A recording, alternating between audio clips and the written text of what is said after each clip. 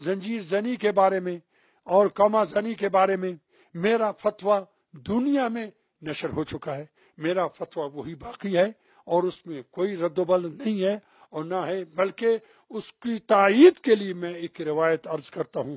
کہ جہاں امام زین العابدین کے پاس ایک مومن آیا، مومن وہ اصل میں عیسائی تھا، وہ مومن ہو گیا تھا اس کے بعد میں، اس نے کہا میں نے خواب میں جناب زہرا کو دیکھا ہے، ان کی گود میں امام حسین کا سر تھا اور وہ اس طرح پیٹ رہی تھی۔ تو امام نے جب یہ خواب سنی فوراً اٹھ کے اپنی پیشانی اور ناک کو سر دیوار پہ اس زور سے مارا کہ آپ کا پیشانی بھی زخمی ہو گئی، آپ کا بینی بھی، ناک بھی زخمی ہو گیا، آپ خون سے لت پت ہو گئے۔ جو اس طرح زنجیر مار کر، جو آپ قما زنی کر کے اپنے آپ کو زخمی کرتے ہیں، وہ جناب امام زین العابدین کی اس سنت کو زندہ کرتے ہیں۔ بہرحال میں اس میں بارے میں واضح رہے، میرا فتویٰ وہی ہے، اس میں کوئی رد و بدل نہیں آیا ہے، اور میں مومنین جو زنجیر زنی کرتے ہیں ان کو خوشخبری دیتا ہوں کہ ان کے خون کے قطرے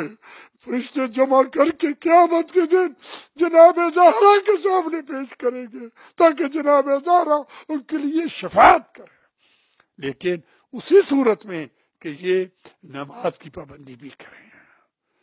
میری دعا ہے خداوند عالم مجھے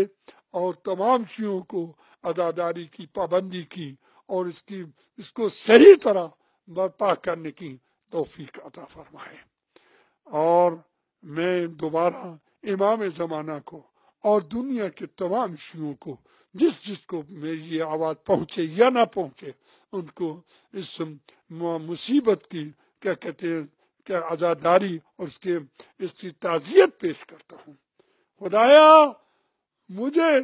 امام حسین کی خدمت کے لیے زندہ رکھ کہ میں اپنی قوم کو مرنے سے پہلے ایسی قوم بنا جاؤں کہ جو امام زمانہ کے ظہور کے لیے رستہ عمل کرے۔